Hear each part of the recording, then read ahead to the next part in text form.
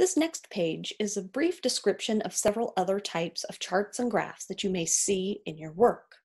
On the left-hand side, we have a bar graph, which is useful for comparing different sets of data or different categories of things over time. On the right-hand side, we have what's called a pie chart. A pie chart shows us the relationship between different percents of things that total up to 100. Let's take a moment for some quick practice. Here we have 3 questions related to the graph on the left side of the screen. Please pause the video to read through the questions and answer these questions. When you are ready, please hit continue and we will go over the answers.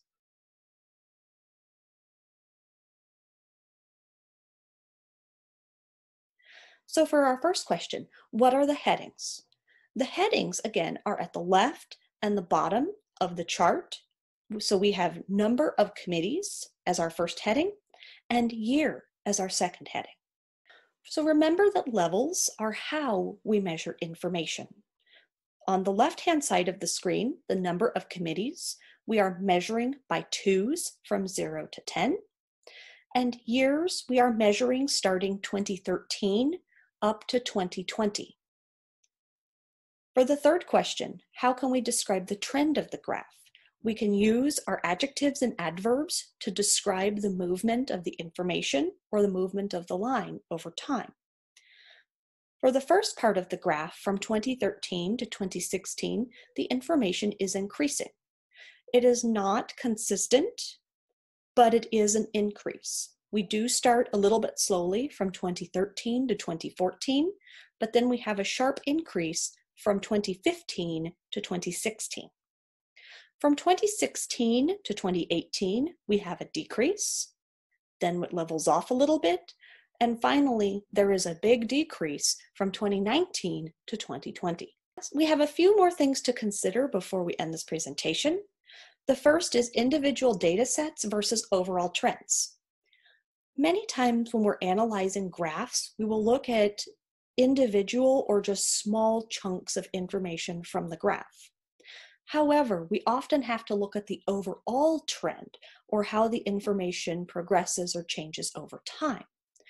This is very similar to what we did with summarizing and paraphrasing. When you describe this information to someone else, you are interpreting and paraphrasing, or maybe even shortening and summarizing that information for others. Oftentimes, when we read information from charts and graphs, we give estimates, which is another form of summarizing or paraphrasing. This can be done in terms of percents, ratios, and so on.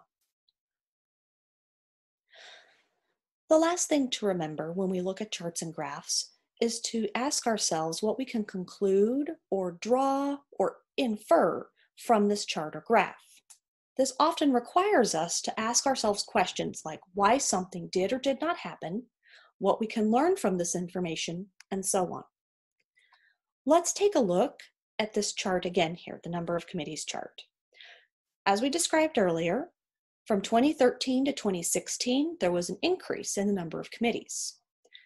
Then the number of committees started decreasing from 2016 to 2019. But then something happened between 2019 and 2020 to cause the number of committees to decrease drastically. So we can ask ourselves, what happened around this time that maybe caused the number of committees to shrink from 6 all the way down to 2?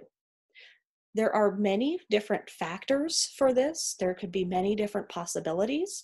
So when we infer things like this, there often are not incorrect answers unless they are completely unrelated to the topic at hand.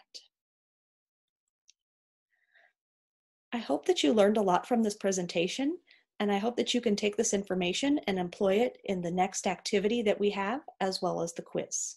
Thank you.